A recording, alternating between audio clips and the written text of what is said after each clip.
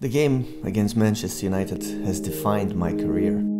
For 60 minutes we did play fantastic football. We were actually dominated them.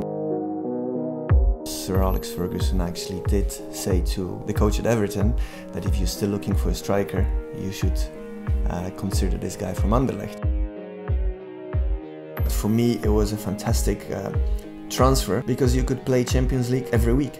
You play Tottenham, you play Arsenal, you play Man United, you play Man City, you name it, you play them every week.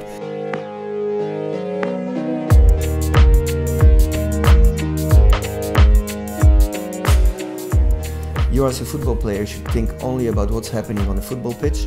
You don't want to think about the rest. That's where the right people, the right group can make or break your career.